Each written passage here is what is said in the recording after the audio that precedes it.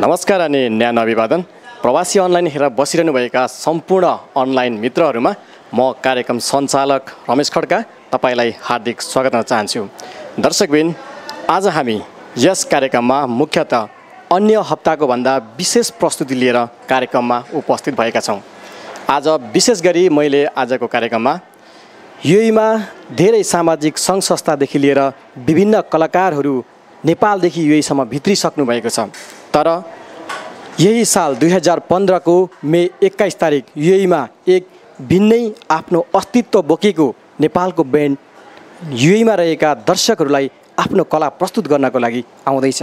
सायदै तपाईहरूले विभिन्न मिडियाहरूमा समाचार पनि हेरिसक्नु भएको होला।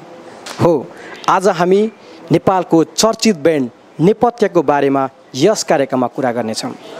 नेपथ्य ब्यान्ड युएई आउने समाचार सम्प्रेषण भए लगत्तै युएईमा रहेका सम्पूर्ण नेपालीहरूको चासोको विषय पनि रहेको छ भने नेपथ्य ब्यान्ड युएई आइसकेपछि उनीहरूको प्रस्तुति कस्तो रहनेछ, यस कार्यक्रमलाई कसले आयोजना गर्नुभएको छ र कार्यक्रम कतिको सफल हुन्छ भन्ने प्रश्नहरू पनि युएईमा रहेका नेपालीहरूको मनभित्र खड्किन थालिसकेका छन्।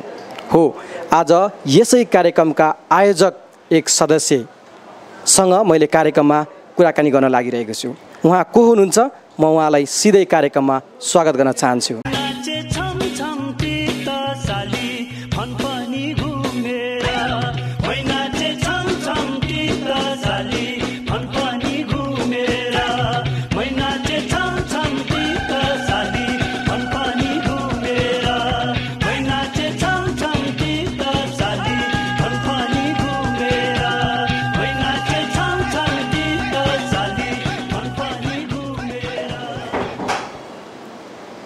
राजन जी, यहाँलाई कार्यक्रममा हार्दिक स्वागत गर्न चाहन्छु। नमस्कार। हजुर, थ्याङ्क यू। सन्चै हुनुहुन्छ? हजुर।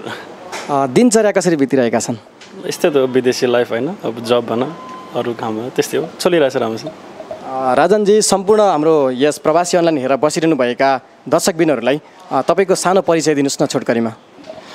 म चाहिँ राजन अधिकारी, घर चाहिँ मेरो काठमाडौँ हो। अब यहाँ चाहिँ एउटा कम्पनीमा एरिया म्यानेजरको रूपमा काम गरिरहेको छु। चाहिँ हो खास विशेषता। पक्कै पनि दर्शकबिनहरू, हामी राजनजीसँगको आज भलाकुसारी गर्नेछौँ। नेपथ्य ब्यान्ड युएई आउनुको पछाडि उहाँहरूको विशेष हात रहेको छ। उहाँहरूले धेरै समय खर्चिरहनु भएको छ, मेहनत गरिरहनु भएको छ। राजनजी, तपाईँहरूले यस नेपथ्य ब्यान्ड, नेपालको चर्चित ब्यान्ड नेपथ्यलाई युएई ल्याउने एउटा सोच चाहिँ कसरी पलाएर आयो र कसरी कार्यक्रमलाई चाहिँ युएईमा प्रस्तुत गर्न लागिरहनु भएको छ त? अब हामीहरू चाहिँ दुईजना थियो, खास हामीहरू दुईजना छौँ होइन। यो नेपथ्य ब्यान्डलाई नेपालदेखि दुबई ल्याउनको लागि पहिलोचोटि ट्राई गरिरहेको हो। अब मेरो साथी जुन जस पाइजा, अर्को आयोजक, ऊ चाहिँ अस्ट्रेलियामा अलरेडी यो ब्यान्डसँग काम गरिरहेको अवस्थामा, त्यो सोचले गर्दाखेरि र म आफै पनि नेपथ्य ब्यान्डको बढी फ्यान भएकोले अब दुईजनाको सहमतिमा हामीले खास नेपथ्य ब्यान्डलाई इन्भाइट गरेको हौँ। अब उहाँले पनि समय निकालेर हामीलाई टाइम दिनुभयो र त्यही हिसाबमा अब दुबईमा मे 21 को दिन नेपथ्य यहाँ आउँदैछ। कार्यक्रमको तयारी चाहिँ कस्तो भइरहेको छ नि राजनजी? अब अहिले चाहिँ खास अब लिगल प्रोसिजर चाहिँ सबै हामीहरूको भइसक्यो होइन। अब मेन चाहिँ एडभर्टाइजमेन्ट हो, अब सबै मास पुऱ्याउने हो। त्यो चाहिँ अहिले अब तदारुकताका साथ भइरहेछ। साथीहरूले पनि हेल्प गरिरहनु भएको छ, सङ्घ संस्थाहरूले पनि हेल्प गरिरहनु भएको छ। त्यही हो। राजनजी, युएईमा धेरै कार्यक्रमहरू भएका छन्। विभिन्न सांस्कृतिक कार्यक्रमहरू ठुलादेखि सानासम्म र नेपालका विभिन्न ब्यान्डहरू पनि युएई आइसकेका छन्। तर नेपथ्य एउटा भिन्नै स्तर बोकेको र एउटा ठुलो ब्यान्ड भनौँ, यस्तो ब्यान्डलाई तपाईँहरू दुईजनाले मात्रै युएई चाहिँ भित्र्याइरहनु भएको छ, कला देखाउन ल्याइरहनु भएको छ। कार्यक्रम सफल हुन्छ भन्ने तपाईँलाई कतिको विश्वास छ? अब त्यो त पुरा विश्वास भएर नै हामीले सायद प्रोग्राम चाहिँ अब प्लानिङ गरेको होइन। अब फ्यानहरू, उहाँहरूको फ्यानहरू चाहिँ वर्ल्ड वाइड नै छन्, जति पनि नेपालीहरू छन् होइन। उहाँहरूसँग बढी इच्छा व्यक्त गर्ने खालको नै हो। अब च्यालेन्ज त पक्कै छँदैछ होइन। अब लगानी प्लस अब सबैतिरबाट अनि विदेशमा रहेर फेरि दुईजनाले मात्र यो प्रोग्राम प्लानिङ गर्नलाई स्टार्टिङमा धेरै नै अप्ठ्यारो परिरहेको थियो। तर अहिले चाहिँ सपोर्टिङहरू, उहाँहरूको जो फ्यानहरू हुन्छ उहाँले पनि धेरै सपोर्टहरू गरेको अवस्था छ। अहिले चाहिँ सायद म्यानेजेबल नै भइरहेछ। दर्शकबिनहरू, अहिले हामी कुराकानीकै प्रसङ्गमा रहेका छौँ। मसँग हुनुहुन्छ नेपथ्य ब्यान्ड युएई ल्याउनको लागि आयोजक राजन अधिकारीजी हुनुहुन्छ। हामी कुराकानीको सन्दर्भमा रहेका छौँ। राजनजी, यस कार्यक्रमको बजार व्यवस्थापन चाहिँ कसरी गरिरहनु भएको छ नि? बजार व्यवस्थापन चाहिँ हामीलाई यहाँ नेपाली रेस्टुरेन्टहरू हुनुहुन्छ, नेपाली सगरमाथा रेस्टुरेन्ट, अब याखानाथी रेस्टुरेन्ट, अनि एउटा बम्बे चपाती भन्ने छ इन्डियन ब्रान्डको, उहाँले चाहिँ हामीहरूको टिकट एटलिस्ट सेलिङ गर्ने कामहरू गरिरहनु भएको छ। अरूहरूले अब उहाँहरूको प्याम्पलेट्सहरू डिस्ट्रिब्युसन गर्ने कामहरू चाहिँ अरू नेपाली रेस्टुरेन्टहरूले पनि गरिरहेछ। सो त्यस पक्कै पनि कुनै पनि कार्यक्रम आयोजना गरिसकेपछि स्पोन्सरहरूको जरुरी रहेको हुन्छ। त्यसै गरी यस कार्यक्रम भनौँ एउटा नेपथ्य ब्यान्ड चाहिँ ठुलो लगानीको कार्यक्रम पनि भयो र तपाईँहरूले यस कार्यक्रमको लागि चाहिँ टिकट दर मैले तपाईँहरूको उसमा हेरिसकेको थिएँ, त्यसमा 300, 200, 150 गर्दै तपाईँहरूले स्तर पनि तोक्नु भएको छ।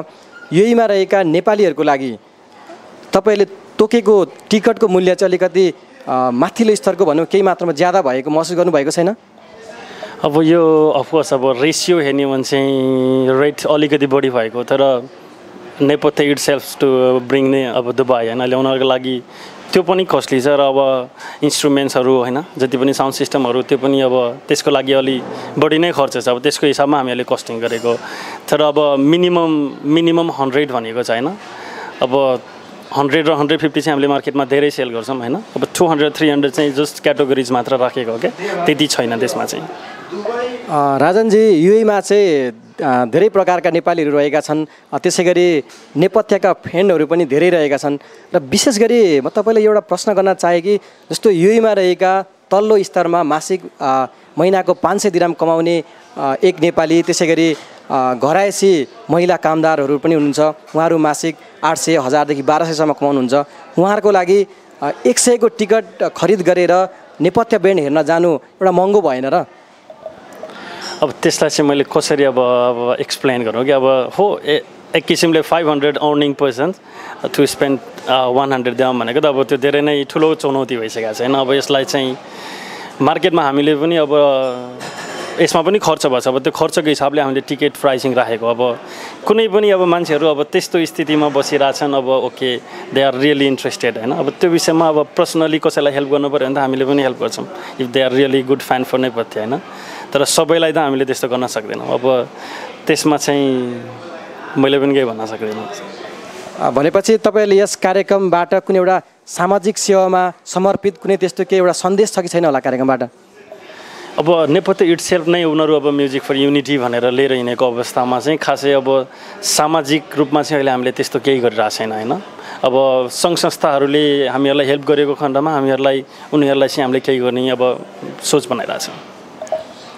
यस कार्यक्रमबाट आएको फाइदा भनौँ, कुनै पनि कार्यक्रमबाट फाइदा र घाटा हुने गर्छ, त्यो कार्यक्रमको निर्णयपछि अथवा कार्यक्रम सकिएपछि नै जानकारी आउने गर्दछ।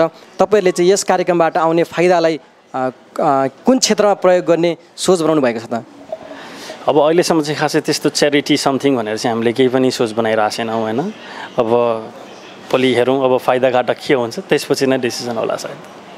पक्कै पनि दर्शकबिन्दु राजनजी, त्यसै गरी म अन्य प्रश्नहरू पनि तपाईँसँग गर्न चाहेँ, किनभने यो प्रश्न जब मैले नेपथ्य ब्यान्ड युए आउँदैछ भन्ने समाचार सम्प्रेषण गरिसकेपछि फेसबुकदेखि लिएर हाम्रा मिडियाहरूमा नेपथ्यका फ्रेन्डहरूले चाहिँ धेरै प्रश्नहरू हामीलाई इनबक्समा पठाउनु भएको छ। उहाँहरूकै प्रश्न मैले तपाईँलाई राख्न चाहिरहेको छु। जस्तो कि युएईमा आइसकेको नेपथ्य ब्यान्ड लगायत अन्य कार्यक्रम, अन्य जति पनि ब्यान्डहरू आए, ब्यान्ड लगायत नेपालबाट आएका कलाकारहरू युए आउँदाखेरि कति सामाजिक सङ्घ संस्थाहरूले महिलाहरूको लागि विशेष छुट भनेर, जस्तै पुरुषहरूलाई 40 दिरहाम तोकिएको छ भने महिलाहरूलाई चाहिँ 25 दिरहाम 30 दिरहाम पनि तोकिएको हामीले देखेका छौँ। तर तपाईँहरूको कार्यक्रममा महिला र पुरुषलाई भनेर कुनै छुट्याइएन नि, यसमा केही छ कि? यो चाहिँ खास अब त्यसमा त्यति अब कस्तो अब कसरी भन्ने, अब त्यसलाई कुनै हिसाबले त हामीले छुट्याएनौँ होइन। अब यो चाहिँ खास अब नेपथ्य इट्सेल्फ यो कन्सर्ट भएको हिसाबले अब यो त व्यावसायिक पनि हो, अब कुनै संस्था या सामाजिक सेवाको हिसाबले गरिएको पनि होइन। अब यो चाहिँ सबै फ्यानहरूको एउटा इच्छालाई हेरेर अब त्यो हिसाबले गरेको हिसाबले हामीले खासै कुनै डिभाइडेसन नगरेको हो। हजुरलाई सम्पूर्ण जानकारीको लागि धेरै धेरै धन्यवाद राजनजी। त्यसै गरी हाम्रा सम्पूर्ण अनलाइन हेरेर बसिरहनुभएका दर्शकबिनहरूलाई यस कार्यक्रम कहाँ हुँदैछ, कहिले हुँदैछ र सम्पूर्ण प्रवासी अनलाइन हेरेर बसिरहनुभएका र विश्वभरि रहनुभएका नेपालीहरूलाई यस कार्यक्रमको बारेमा के भन्न चाहनुहुन्छ? यो चाहिँ दुबईको अल नासर लेजर ल्यान्ड भन्ने आइस रिङमा 3500 क्यापेसिटी भएको ठाउँमा गरिँदैछ र अहिले हामीले लिएको एप्रुभल भनेको चाहिँ 3000 प्याक्सको लागि हो हैन। यो चाहिँ नियर टु दि अब मेट्रो स्टेसन छ जुन मानिसहरूलाई आउन जानको लागि पनि राम्रो ठाउँ हो हैन।